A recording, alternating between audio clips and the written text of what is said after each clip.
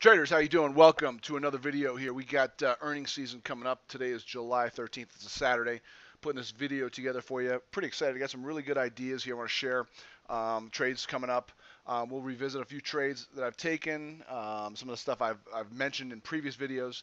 So let's get right to it. First off here, we got the SPY. Now, as always, if you've been following my videos, weekly chart is up here on the upper right-hand side. The daily down the lower left is the 60-minute chart, and then the 15-minute chart to the lower right. And again, I mostly cover, pretty much actually, that's all I cover is longer term trades, swing trades, trades held for 3 to 5 days to 3 to 5 months and beyond on these higher time frames. I do day trade as well, but I don't cover day trades really in this video, in these video series, these updates.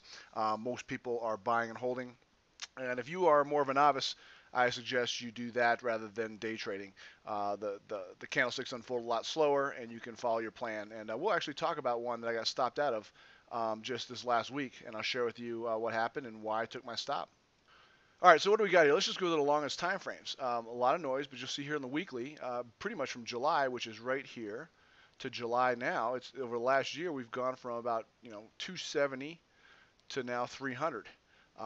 With a trip up to 290, back down to 230 almost, and then all the way back up. So we, for pretty much these 11 months, we went nowhere. Even though it was a very inefficient movement in that we went nowhere, but we did a lot of we moved up and then came down quite viciously, and then came back almost as with as much excitement, I guess, as the down move, where we kissed off this. Look at this 200 period moving average, literally hit it, turned right around, went back up. So overall, very constructive for the prospects of this going higher at this point, because when you have a clean out like this, let's just pull this weekly out a little bit more so you can see more. When you have these sort of knee-jerk down, what it does is it cleanses. It takes people out. It makes them more scared, and therefore it opens up the opportunity for this thing to go higher. And then once this thing starts to get to climactic, if you see this thing continue to roll and the volume gets really high, kind of the reverse of these red bars, they're green bars and they're giant with tails possibly, and volume's getting crazy, that's when it's time to start selling. At this point, everything looks fine. I've got long and short ideas. I have been playing long plays and short plays over the last, well, pretty much since my career started. So always playing both sides. There's always something to short, in my opinion. There's always something to go long on. Right now, though, the flow is to the long side. It still is. We've had pretty much a cup, a V cup with a sharp declining handle, and then the break here above the little line. You can see right here.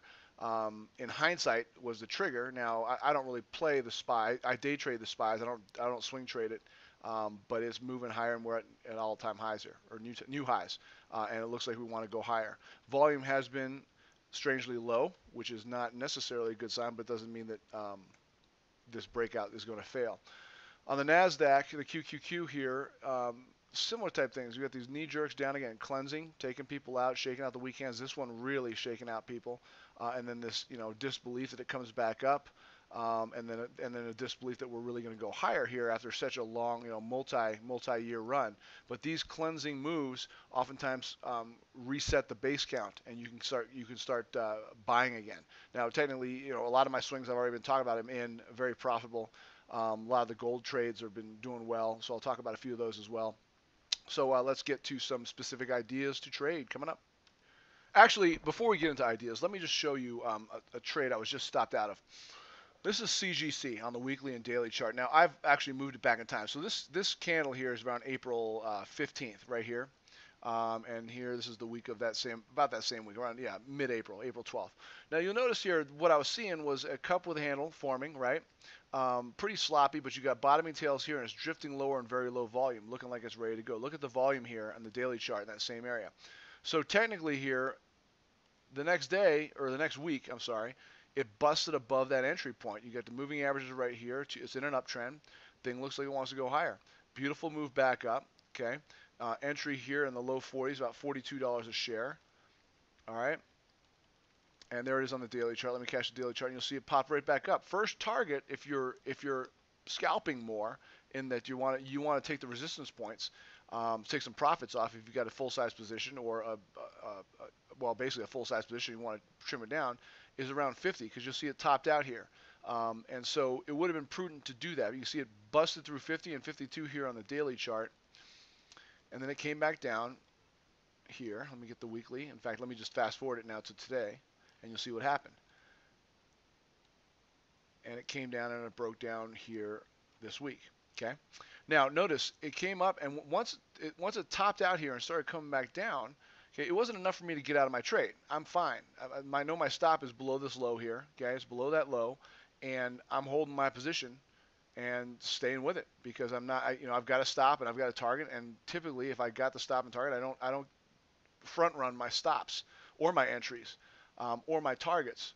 I pretty much follow my rules, and the reason being is that what happens is you start browbeating yourself and you play games with yourself, and you'll end up getting out trying to save a few bucks before your stop gets hit, saying, "Oh, I know the stop's going to hit," and then the thing turns around and goes, and it never really did hit your stop, and then you start revenge trading. Same thing on targets. Same thing on entries, front running the entries. Say, oh, this is going to hit for sure, and then you get in before it actually triggers, and then you get clowned. So this one, as I mentioned, if it breaks below this low, I tweeted about this. I'm out. If your stops get hit, take them. And my stop got hit here, right at 38. So I was out. And now you notice the next day it did gap down and go down. Now this is, again, looking at it now, it was a really good idea to take my stop when I did.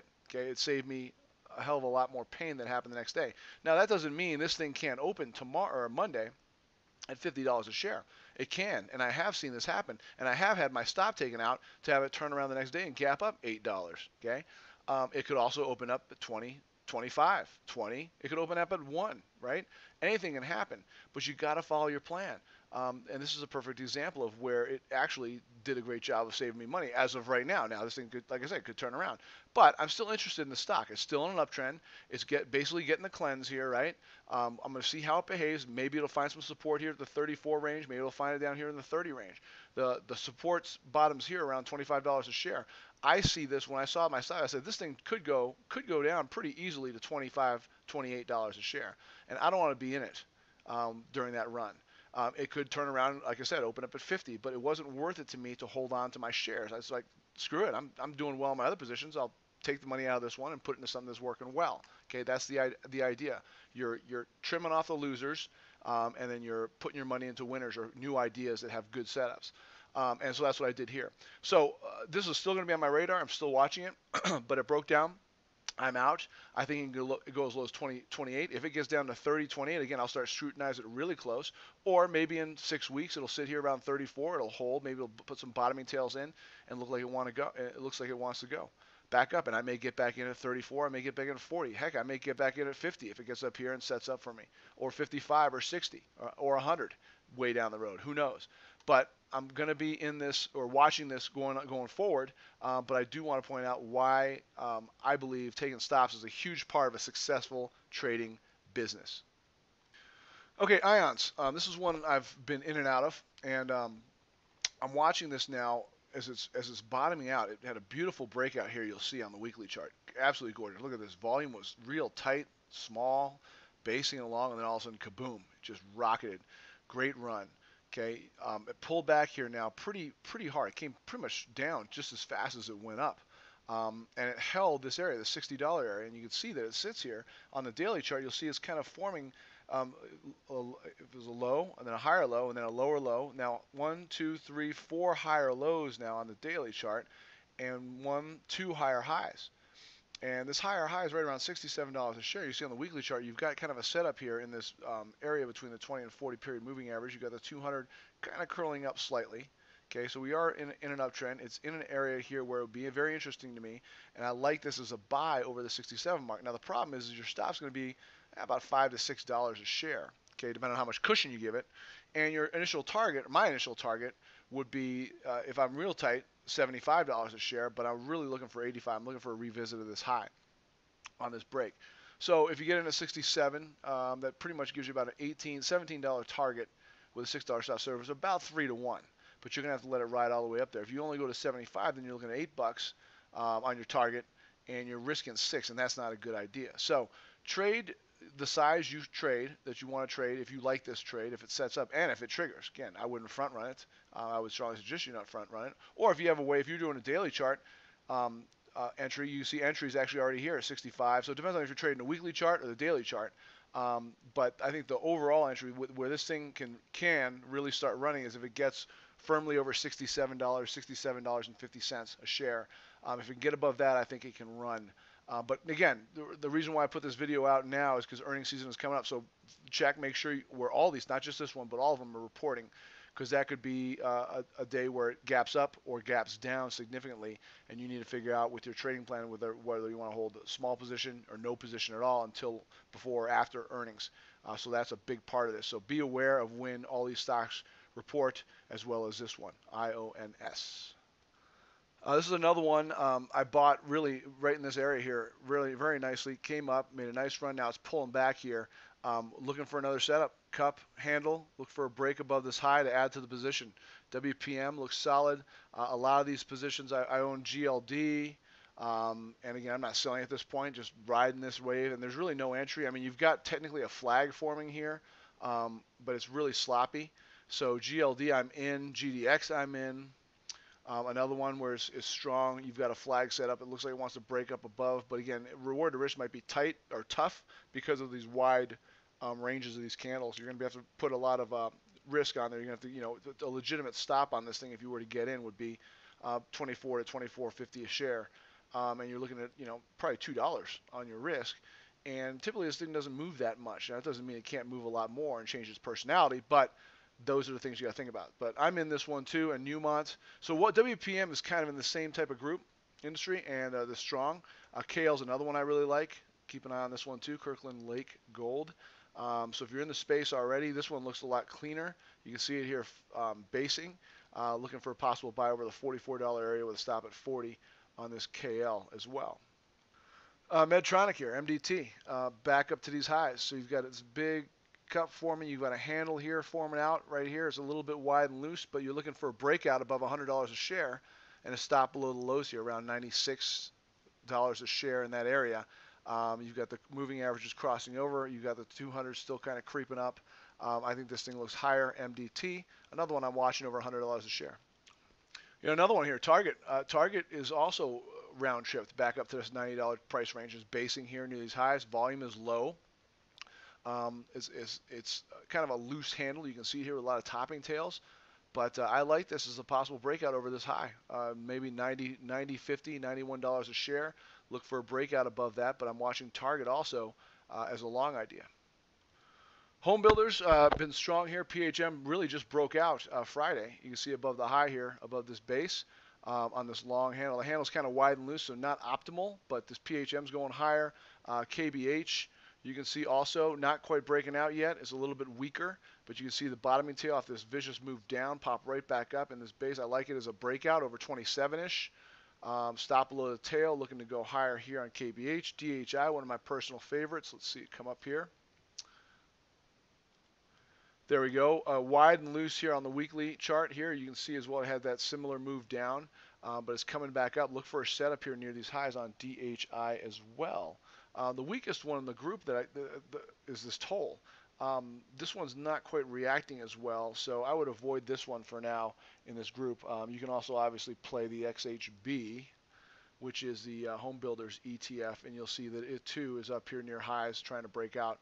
In fact, it broke out on Friday, so technically it already hit. So you can watch this for a re-entry or a slight pullback or another entry, but this thing looks strong and it looks higher as well. All right, let's touch on a couple short ideas. Foot Locker here, it's come down really hard. It's really kind of a flag here toward the bottom. You can see it kind of creeping lower.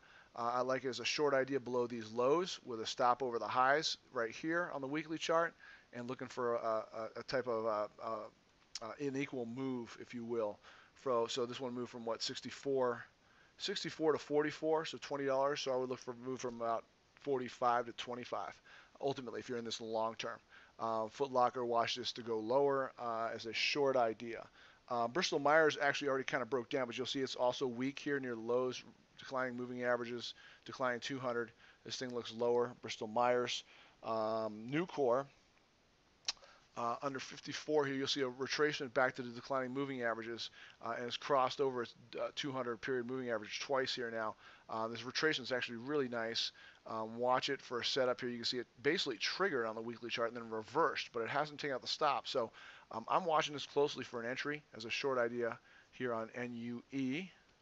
And last but not least, CCL, another one. Big red bar, basing here, kind of flagging near the lows. Watch it for a break below the lows with a stop below the high of the flag as a move down. You're looking for a similar move to this, which was, if you look at it, it was based off of a gap. And I can't remember if it was an earning. I don't think it was an earnings gap, but I can't recall. You can see it gap down. It closed actually higher, then turned right back around and is inching down. This thing looks like it's going to go lower. So on my list for shorts. So anyway.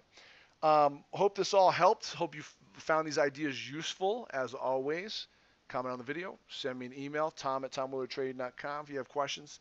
And follow me on Twitter if you're interested.